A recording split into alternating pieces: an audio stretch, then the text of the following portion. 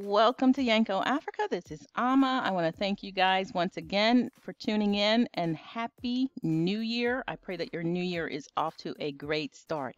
And so, as promised, guys, but before I do that, if you have not subscribed, go ahead and subscribe and make sure you click the notification bell so that you will receive notifications each time I upload a share.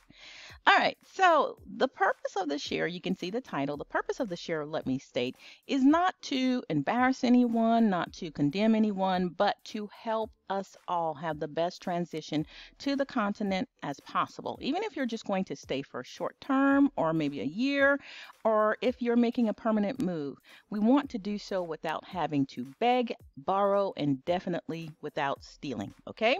And so if you find yourself in this share, good. It's not intended for you specifically, but the purpose is to reach each and every one of us. Even in doing this year, I reach myself. You should reach, it should reach everyone. Whenever you upload anything, someone should be touched by it. Someone should gain some information. Someone should feel like, hey, I needed to hear that. All right. So, we can move to the continent with all great expectations, that, hey, I'm getting out of here. I'm free. I got a little bit of money, got some tax return, got what. All right. We just want to get out of here, okay? Or you just want to go and see the world. You want to see a different place and you've always dreamed of going to Africa, whatever your purpose is. But you don't want to get there and realize that, wait a minute, they didn't tell me this. All right? They said I can come here and live on $3 a day. And then you find yourself sitting down frustrated and wondering, how did I get here? The costs are adding up. And I didn't know they evict people in Africa. Yeah, they will evict you African style. All right?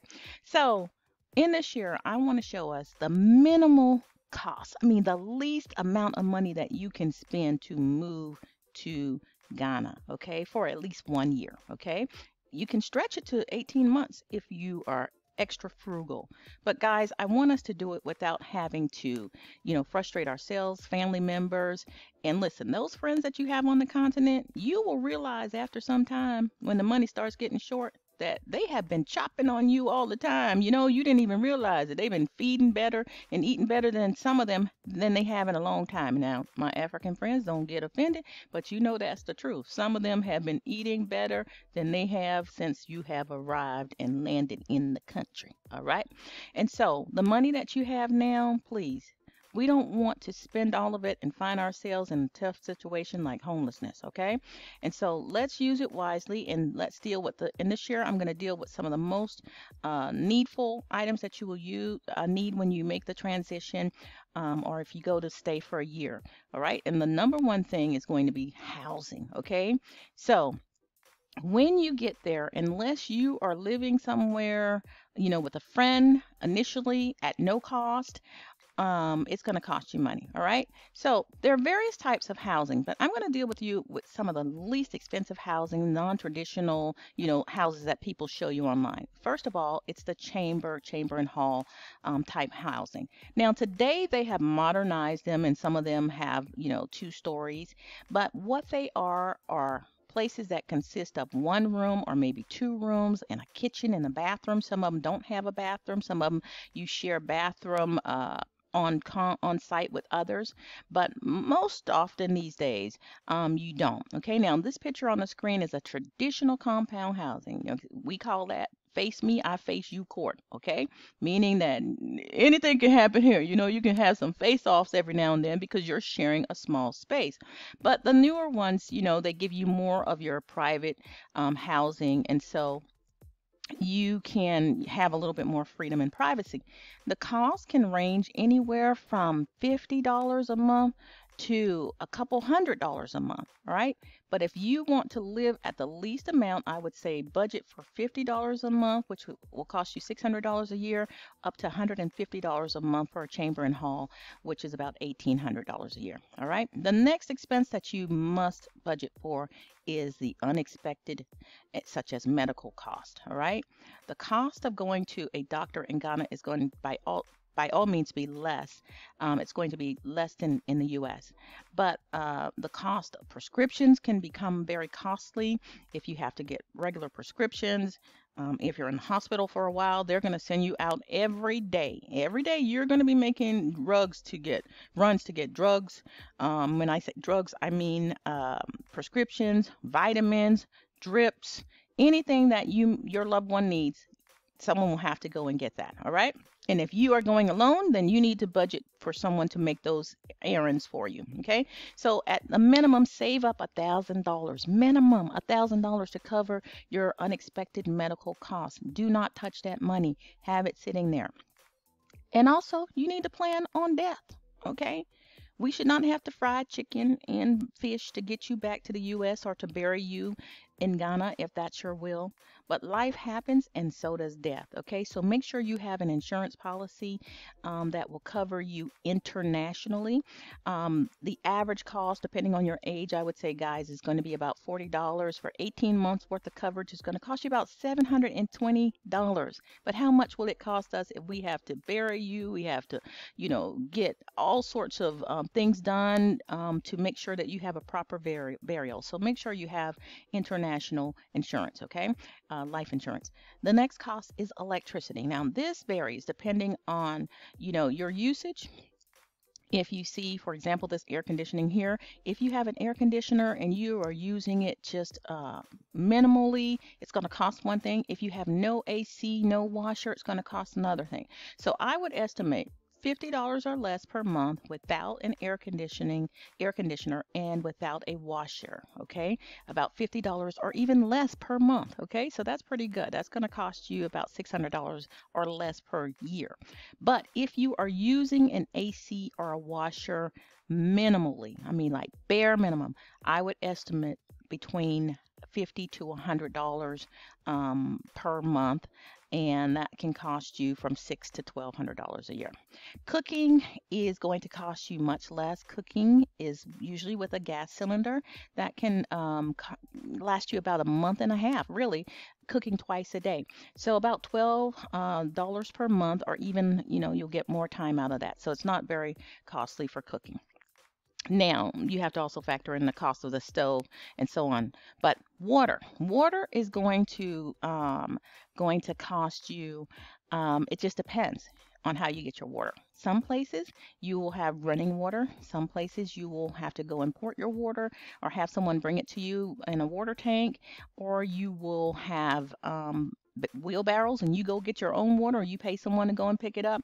Also, your bottled water or your sachet water you want to take into consideration. This is a reservoir. If you have a reservoir, you want to keep that filled, and the cost of that can vary. I'll have a list of the different prices in just a bit.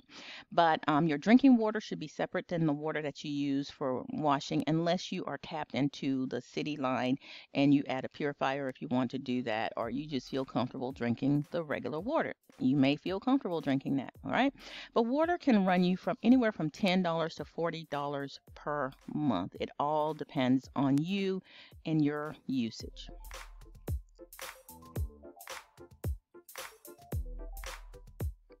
Okay, so the next thing up is the cost of communications. Mobile phones, you can get a YAM phone. A YAM phone is a basic phone. It's like you can call and you can text, you can receive text. You can get a smartphone, any type of equipment that we can buy in the West, you can get in Ghana.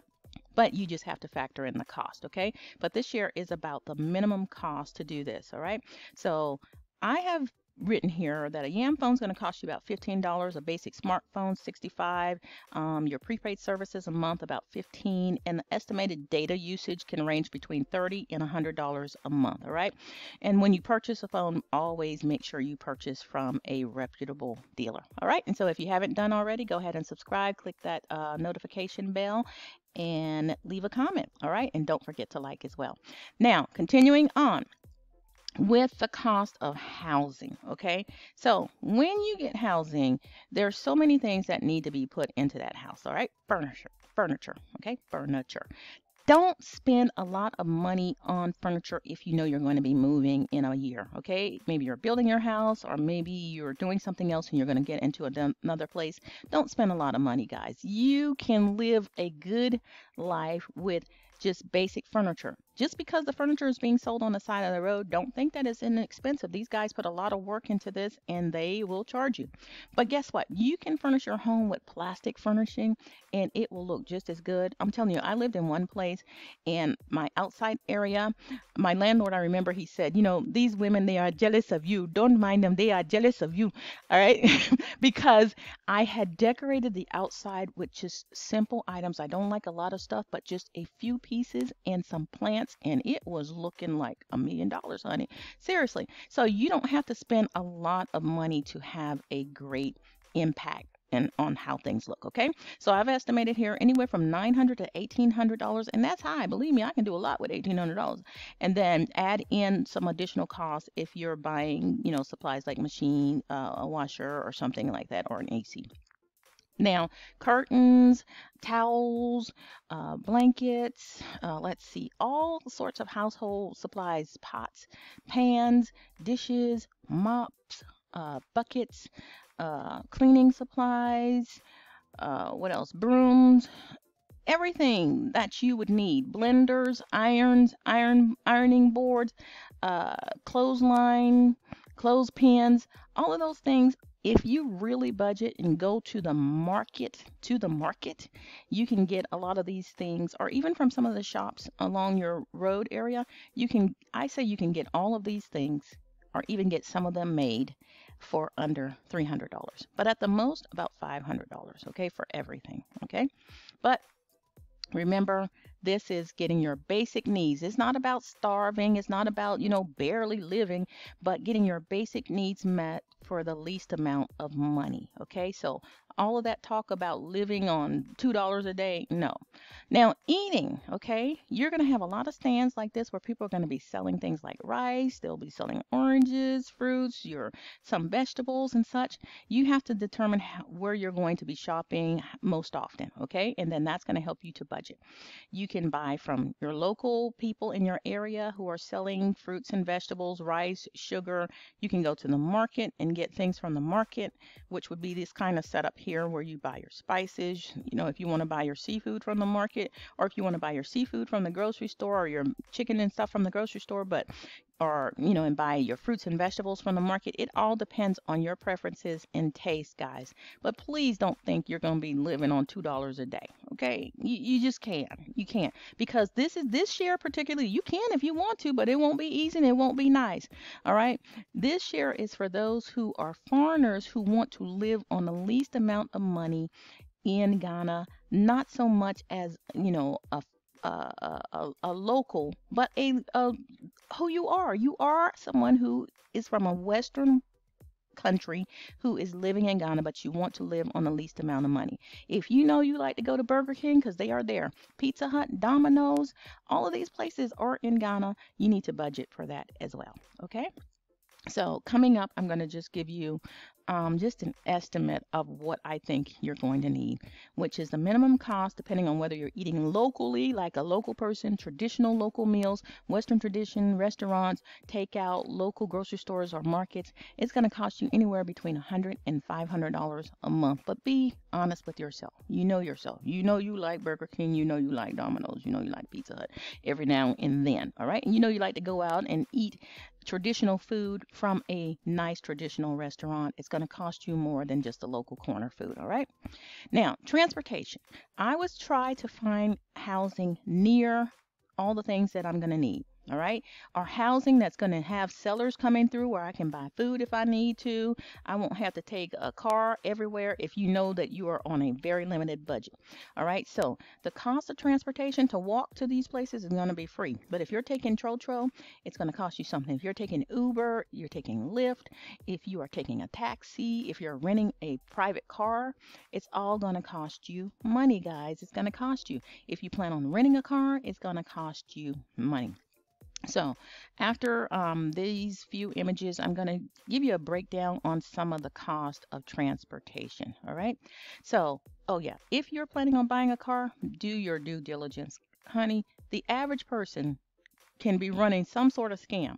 One of the most popular scams is to have a port tag on their car for 2 or 3 years, and then they sell it to you telling you that they just brought it in from the port when really they've been driving around with that tag for years.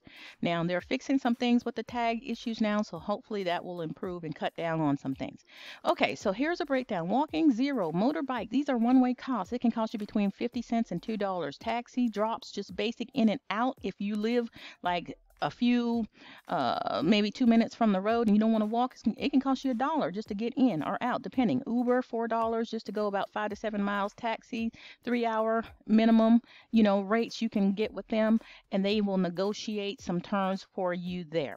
All right, so guys, I have run out of time and space. I'm going to try to put the totals here on this blue screen to let you know what the least amount is, and then the least amount, the highest of the least. Okay, this is still a minimalist perspective, but I'm going to show you the range and cost. Okay, so I'll just sum up the range here, and then you guys, I hope this will help you to make a better decision about your move, and better prepared, so that we won't find ourselves in a situation where we have to bail you out. Not that we don't want to help you, but we want to help you before you get in that situation. And you don't want to find yourself constantly have to, ask people for money, get donations. It doesn't mean that people can't support you if you're going out and supplying them with information, or you have something that you're offering in exchange for the donations, okay? Or whatever. And I'm not hating on any of you. Ask for money if you want. Okay, just keep asking, keep begging, all right? But that's not a good example of how to do this without begging, okay? How to make your transition without having to depend on donations, okay? All right, so, but you're grown, you can do whatever you want to do, but I'm just saying, let's do it in the best way possible. And there's a sort of pride, a good, healthy pride, in being able to do things without depending upon others. And then there's a freedom of being able to share whatever you want to share, and not having to consider that, I may offend someone by what I say, because I am going to need their donations. Okay. So, anyway, thank you guys for tuning in. Happy New Year.